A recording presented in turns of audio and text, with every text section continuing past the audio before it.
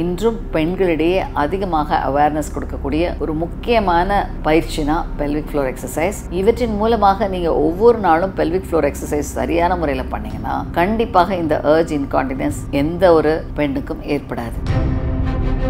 இந்த இரட்டை குழந்தைகளில் எல்லா விதமான இரட்டை குழந்தைகளும் இருக்கிறாங்க. ஸோ இந்த இரட்டை குழந்தைகளில் பிறப்பு என்பது ஒரு கர்ப்பத்தை கம்பேர் பண்ணும்போது ரிஸ்க் அதிகம். என்னென்ன ரிஸ்க் அதிகமாகலாம்? பொதுவாக நீங்கள் என்ன தெரிஞ்சுக்கணும்னா, இந்த கரு இரட்டை கருவாக இருந்தால் ரெண்டு விதமாக வரலாம். ரெண்டு கரு ரெண்டாக வளரலாம். ஒரு முட்டை ஒரு கருவாகும் போது பிரிந்து இரட்டை குழந்தையாக வரலாம். ஸோ அந்த வகையில் ஒரே முட்டையில் வர்ற கருவானதை மோனோசைகாட்டிக் ட்வின்ஸ் சொல்கிறோம். இந்த மோனோசைகாட்டிக் ட்வின்ஸ் இருக்கிற பெண்களுக்கு பொதுவாக பிரச்சனைகள் வருவது இல்லை. மெகா டிவி நேயர்களுக்கு அன்பு வணக்கம். மகளிர் நலம், பெண்களுக்கான பல பிரச்சனைகளை பற்றி பார்த்துட்டு இருக்கோம். இன்று நேயர்கள் தங்கள் சந்தேகங்களை கடிதம் மூலமாகவும் SMS மூலமாகவும் நேரடி தொடர்பு கொண்டு பல விளக்கங்களை கேட்டிருக்காங்க. நேயர்களின் சந்தேகங்களுக்கான விளக்கங்களை இந்த நிகழ்ச்சியில் காணலாம். முதலாவது விஜயலட்சுமி என்ற நேயர் எழுதியிருக்கிறாங்க. சென்னையிலேருந்து, வயது 38. வணக்கம் மேடம், ரீசெண்டாக ப்ரோக்ராமில் யூரின் லீக்கேஜ் பற்றி சொன்னீங்க. எனக்கும் அந்த ப்ராப்ளம் தான் மேடம். இதுக்கு எதனாச்சும் ஹோம் ரெமெடிஸ் இருக்கா மேடம்? விஜயலட்சுமி, பொதுவாக இந்த யூரினரி லீக்கேஜ் அர்ஜ் இன்கான்டினன்ஸ் சொல்லுவோம். அதாவது நீங்கள் டாய்லெட் போகிறதுக்குள்ளே உங்களை அறியாமல் யூரின் லீக் ஆயிரும். போகணும்னு நினச்சோன்னே உங்களை அறியாமல் கண்ட்ரோல் இல்லாமல் போகும். பல நேரங்களில் இருமும் போது தும்மும் போது வரலாம். ஸோ இந்த யூரினரி லீக்கேஜுக்கு பல காரணங்கள் இருக்குது. முக்கியமான ஒன்று இந்த மாதிரி அர்ஜ் இன்கான்டினன்ஸ், இரண்டாவது ஸ்ட்ரெஸ் இன்கான்டினன்ஸ். இந்த அர்ஜ் இன்கான்டினன்ஸ் பொதுவாக பெண்களுக்கு வருவது வயதாகும் பொழுது வருவது, அந்த பெல்விக் ஃப்ளோர் மசில்ஸோட தளர்வு இதனால் ஏற்படுகிறது. இதற்கான ஹோம் ரெமெடிஸ் அப்படின்னிங்கன்னா ரெண்டு விஷயந்தான். ஒன்று உடற்பயிற்சி, ரெண்டு உணவு கட்டுப்பாடு. உணவு கட்டுப்பாடு அப்படிங்கிறது உடல் எடை குறைவுக்கு முக்கியமானது. ஏன்னா ஒபீஸாக இருக்க நிறைய பேருக்கு இந்த அர்ஜ் இன்கான்டினன்ஸ் நிறையா இருக்கும். ஸோ உடல் எடையை நீங்கள் சீராக குறைக்கும் போதே இந்த மாதிரி இன்கான்டினன்ஸ் வருவதை தடுக்க முடியும். ஒன்று. இரண்டாவது, பல நேரங்களில் உட்கொள்கிற உணவுப் பொருட்கள், ஒரு நைட்டு உங்களுக்கு அடிக்கடி இந்த மாதிரி அர்ஜ் இன்கான்டினன்ஸ் வருதுன்னா உங்கள் லிக்விட் டயட்டை ப்ராப்பராக சீராக நீங்கள் குடிக்கணும். நிறைய லிக்விட் எடுத்திங்கன்னா நிறைய தடவை யூரின் நிறைய அர்ஜ் கான்டினன்ஸ் ஸ்ட்ரெஸ் ஆகும். ஸோ இதனை சீரான கால்குலேஷன் முறைப்படி எடுத்துக்கொள்ளுங்கள். இவை இரண்டும் உணவு பழக்க வழக்கங்கள். மற்றபடி உங்களோட ஹோமில் நீங்கள் பண்ண வேண்டிய முக்கியமான விஷயம், இந்த இரண்டோட அடிப்படையுமே பெல்விக் ஃப்ளோர் தளர்வு தான். ஸோ நம்ம பெல்விஸில் முக்கியமான ஒரு டயஃப்ரம் இருக்குது. நம்மளோட லங்ஸுக்கும் அப்டமன் கேவிட்டியும் பிரிக்கிற ஒரு டயஃப்ரம் இருக்குது. பெல்விஸ்லே Appar part of the பெல்விஸும் lower பெல்விஸையும் பிரிக்கிற லெவட்டார் ஏனைன்னு ஒரு மசில் இருக்குது. இதுதான் பெல்விக் டயஃப்ரம். இந்த பெல்விக் டயஃப்ரத்தை 3 உறுப்பு ஹோல் போடும். முதல் யூரினரி ட்ராக்ட், ரெண்டாவது யூட்ரஸ், மூன்றாவது ரெக்டம். இந்த மூன்றுமே அதில் துளையிட்டு தான் வெளிவருது. ஸோ இவை தளரும்போது இந்த துளையோட அளவு பெருசாகுது, விரிவாகுது. இந்த தளர்வுனால என்னாகும்? யூரின் பிளாடர் இறக்கம், கர்ப்பப்பை இறக்கம், குடல் இறக்கம் எல்லாமே ஏற்படும். இதனால் என்னாகும்? யூரினரி தான் ரொம்ப ஈஸியாக இறங்குறதுனால இந்த இன்கான்டினன்ஸ் ஏற்படுகிறது. இதற்கான தீர்வுனா ஒன்று தான், முக்கியமான பெல்விக் ஃப்ளோர் எக்ஸசைஸ். இன்றும் பெண்களிடையே அதிகமாக அவேர்னஸ் கொடுக்கக்கூடிய ஒரு முக்கியமான பரிசோதனைனா, முக்கியமான பயிற்சினா பெல்விக் ஃப்ளோர் எக்ஸசைஸ்.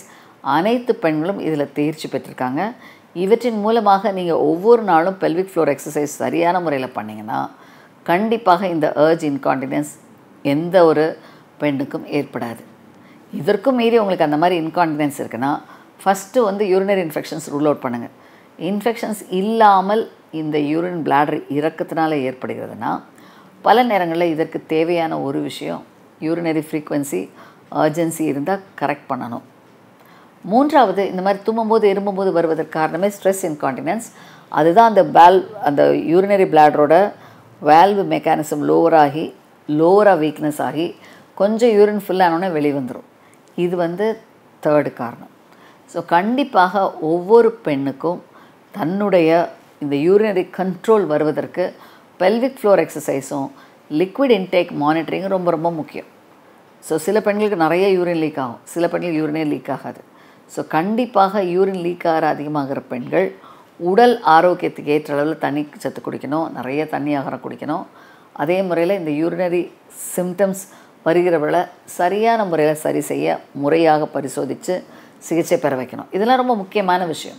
ஸோ இந்த வகையில் ஒரு பெண்ணுக்கு இந்த மாதிரி நீர் பிரச்சனை மற்றும் அடி இறக்க பிரச்சனை இருந்தால் அதனை கவனிப்பதற்கு வழிமுறைகள் மருத்துவ சிகிச்சையில் உள்ளன. இது மருந்துகள், மாத்திரைகள், பரிசோதனை முறைகள், எக்ஸசைஸ் இவற்றை முறையாக செய்யும் பொழுது கண்டிப்பாக இந்த பெண்ணுக்கு இந்த பிரச்சனையிலிருந்து தீர்வு கிடைக்கும். இவற்றுக்கு மேலாக பல நேரங்களில் இந்த பெண்களுக்கு உடல் ஆரோக்கியத்தை விட மன ஆரோக்கியம் தேவை. அதனை சீராக நீங்கள் கவனிக்கும் பொழுது பலவிதமான பிரச்சனைகள் வருவதற்கான வாய்ப்புகள் குறைவு. ஸோ கண்டிப்பாக ஒவ்வொரு பெண்ணுக்கும் இந்த பிரச்சனை வர வாய்ப்பு உண்டு. அதனை சீராக்குவதற்கு முறைப்படி ப்ராப்பரான கரெக்டான உங்களுடைய பரிசோதனை முறைகளை செய்து கொள்ளுங்கள். தேவை ஏற்பட்டால் ஒரு urinary hygiene, urinary control, urinary safety இவை அனைத்தையும் சீராக மெயின்டைன் பண்ணாலே எந்தவித தொத்துக்களும் வராது. இது நீங்கள் கவனிக்க வேண்டிய முக்கியமான விஷயம். அடுத்து குணஸ்ரீ என்ற நேர் எழுதியிருக்காங்க ட்ரிச்சிலேருந்து. டாக்டர், என்னோடய பேர் குணஸ்ரீ, 33 இயர்ஸ். எனக்கு மேரேஜ் ஆகி 5 இயர்ஸ் ஆகுது. பேபி இல்லை மேடம். ஸோ ஐவிஎஃப் பண்ணலான்னு இருக்கேன். ட்வின்ஸ் வேணும் மேடம். பாசிபிளாக ரிஸ்க் ஏதாச்சும் இருக்கா மேடம்? குணஸ்ரீ, பொதுவாக இரட்டை குழந்தை பேர் என்பது ரிஸ்க் இருக்கிற விஷயந்தான். ஒரு சிங்கிள் ப்ரெக்னென்சிக்கும் இந்த மாதிரி ட்வின் ப்ரெக்னென்சியும் கம்பேர் பண்ணும்போது சில காம்ப்ளிகேஷன்ஸ் பிரத்யேகமாக இரட்டை பிறப்புக்கு ஏற்படுகிறது. பொதுவாக இன்றைக்கி கிட்டத்தட்ட ஒரு 4000 இரட்டை குழந்தைகள் அதாவது என்னோடய கையிலேருந்து எங்கள் ஹாஸ்பிட்டலில் டெலிவரி ஆகிருக்கு. இந்த இரட்டை குழந்தைகளில் எல்லா விதமான இரட்டை குழந்தைங்களும் இருக்கிறாங்க. ஸோ இந்த இரட்டை குழந்தைகளில் பிறப்பு என்பது ஒரு கர்ப்பத்தை கம்பேர் பண்ணும்போது ரிஸ்க் அதிகம். என்னென்ன ரிஸ்க் அதிகமாகலாம்? குறை மாத பிரசவம், குறை பிரசவம், குறை மாதத்தில் பனிக்குட நீர் உடைவது, எடை குறைவான குழந்தை பிறப்பது, குழந்தை பிறந்தவுடன் சில நேரங்களில் எடை மாறுபாடு டிஸ்கார்டன்சி இருக்கிறதுனால குழந்தை வளர்ச்சி பாதிப்பாகிறது. பல நேரங்களில் இந்த இரத்த ஓட்டங்களில் குறைகள் ஏற்பட்டு அதனால் இந்த குழந்தையோட வளர்ச்சியும் பாதிக்குது. இந்த மாதிரி குழந்தைகளுக்கு பிரத்யேகமான பிரச்சனை இரட்டை குழந்தைகளில் வரவங்களுக்கு அதிகமாக ஏற்படுகிறது. இதுவே சிங்கிள்டன் ப்ரெக்னென்சியில் இந்த பிரச்சனைகள் அதிகம் இல்லை. அதே மாதிரி இந்த காம்ப்ளிகேஷன் அதிகமாக இருக்கனால பொதுவாக பிரசவ காலத்தில் ஏற்படுற சில ட்ரீட்மெண்ட் ஃபெயிலியர்ஸ் ட்ரீட்மெண்ட் காஸ்ட்டும் மிக மிக அதிகமாக ஏற்படுகிறது. இன்றும் கவர்மெண்ட்டோட செட்டப் இருக்கிற பல கண்ட்ரீஸில் இந்த இரட்டை பிறப்பு என்பது ஒரு பெரிய எக்கனாமிக்கல் லாஸ் அப்படி தான் சொல்லுவாங்க. ஏன்னா குழந்தைக்கு வளர்ச்சிக்கு தேவையான எல்லா விஷயங்களுக்கும் ப்ராப்பராக கொடுக்கும் பொழுது பல நேரங்களில் இந்த வளர்ச்சி குறைபாடுகள் இதனால் ஏற்படலாம். ஸோ அந்த வகையில் இரட்டை குழந்தை பேருங்கிறது இதுக்குன்னு பிரத்யேகமான காம்ப்ளிகேஷன். அதே மாதிரி தாய்க்கும் 2 குழந்தை இருந்தால் ஓவர் டிஸ்டண்டட் யூட்ரஸ்னால் ரத்த அழுத்தம் ஏற்படலாம். பல நேரங்களில் இதனால் மூச்சு சுவாசத்தில் பிரச்சனைகள் வரலாம். பல நேரத்தில் சோகை ரொம்ப அதிகமாக 2 குழந்தையும் ஹீமோக்ளோபின் அயனுக்கு டபுளாக எல்லாம் போகிறதுனால இந்த தாய் பலகீனமாகலாம்.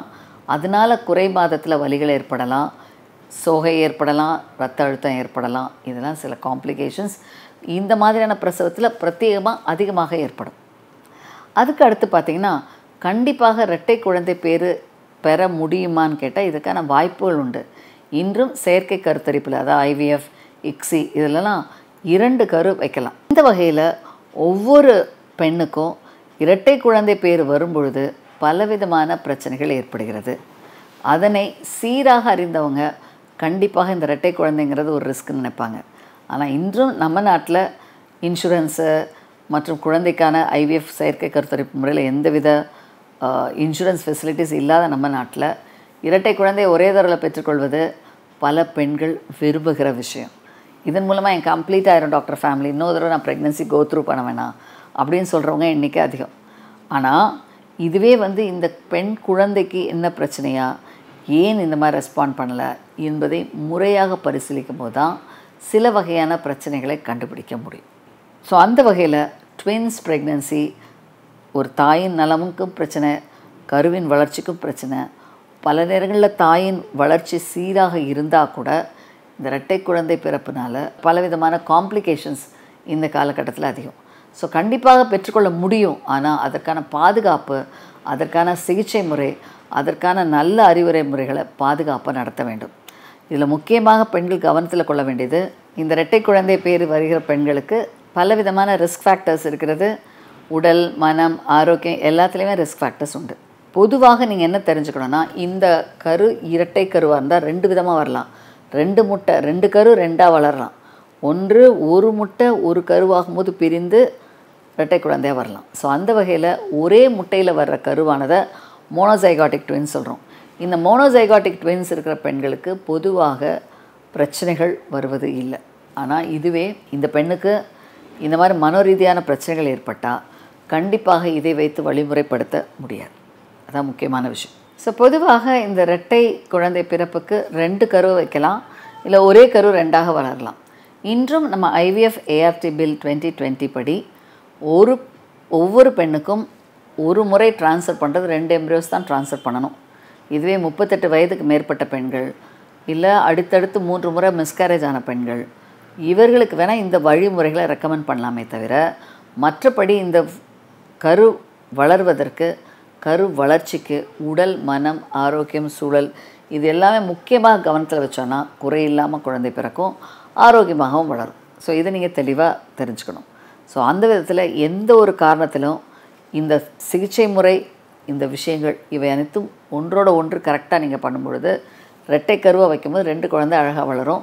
பல நேரத்தில் 2 கரு வச்சா கூட 1 தான் வளரும், 1 வளராது. சில நேரம் 2 வச்சு 3 வர கருவும் இருக்கிறது. ஸோ ஒவ்வொரு பெண்ணுக்கும் கர்ப்ப காலத்தில் இரட்டை குழந்தை பிறக்க வாய்ப்புகள் உண்டு. இரட்டை கருவாக வைத்திங்கன்னா 2 குழந்தை கண்டிப்பாக பிறக்கும். நிறைய பெண்களுக்கு இது முக்கியமாக கேட்டு பண்ணுற ஒரு முக்கியமான நிகழ்வு. அடுத்து சுகந்திகிட்ட நேர் எழுதியிருக்காங்க கேரளாலேருந்து. Hi ma'am, namaskar. Got married before 10 years. I have only one boy. He is 8 years. Now ma'am, I am planning for the second baby. Will my age and gap okayவா madam? Thank you.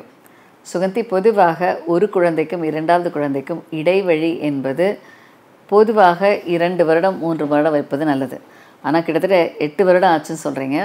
அதிகமான இடைவெளி விடுவது பல நேரங்களில் குழந்தையின் மன வளர்ச்சி பாதிக்குதுன்னு கண்டுபிடிச்சிருக்காங்க. அந்த குழந்தைகள் இருவரும் ஃப்ரெண்ட்ஸாக பழகாமல் ஒரு தனக்கு ஏற்பட்ட ஒரு காம்படிட்டராக நினைக்கிறாங்க. பொதுவாக ஒரு 6 வருடங்களுக்கு மேற்பட்டு இடைவெளி இருந்தாலே ஒருவரை போட்டியாக தான் நினைப்பாங்க. ஒரு ஃப்ரெண்ட்லியாக நினைக்கிறது ஒரு போட்டியாக நினைப்பாங்க. ஸோ எப்பொழுதுமே 2 குழந்தைகளுக்கு இடைவெளி 3 வருடத்துக்கு மேலே விடாதீங்க. அந்த 3 வருடங்கிறது உங்கள் உடல் நலமுக்கும் அந்த பிறந்த குழந்தையோட வளர்ச்சிக்கும் கரெக்டான அளவில் இருக்கும். இதுவே அதிக காலம் விட்டிங்கன்னா பல நேரங்களில் பல பிரச்சனைகள் குழந்தைகளிடையே ஏற்படுகிறது என்பது பலரும் உணர்வுபூர்வமாக சொல்லியிருக்கிற விஷயம். இதில் முக்கியமாக கருத்தில் கொள்ள வேண்டிய முக்கியமான விஷயம் என்னென்னா, நீங்கள் 36 வயதுன்னு சொல்கிறீங்க, வயசு ஓகேவாங்கிறீங்க. 36 வயதில் கருத்தரிப்பதற்கு வாய்ப்புகள் 30%. அதில் கிட்டத்தட்ட 20 முதல் 25% குறைபாடுள்ள குழந்தைகள் பிறப்ப வாய்ப்புகள் உண்டு. ஸோ இந்த வகையில் ஒரு கர்ப்ப காலத்தில் கண்டிப்பாக வயதுங்கிறது முக்கியமான ஒன்று. 2வது, ஒரு குழந்தைக்கும் அடுத்த குழந்தைக்கும் இடைவெளியை குறைப்பதனால ஒருவருக்கொருவர் ஃப்ரெண்ட்லியாக வளர்ந்துருவாங்க. கண்டிப்பாக வளர்ப்பது என்பது ஒரு பெரிய சேலஞ்சாக இல்லாமல் 2 குழந்தையும் ஆரோக்கியத்தோடு வளர்க்க முடியும்.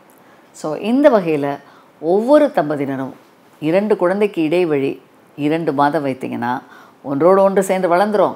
2 குழந்தைய வளர்க்குற வளர்ச்சிக்கான டேஸும் அதிகமாகாது. ஒரு 4 வருடத்துக்குள்ள 2 குழந்தைங்களும் ஸ்கூலுக்கு போகிற லெவலில் வந்துடுவாங்க.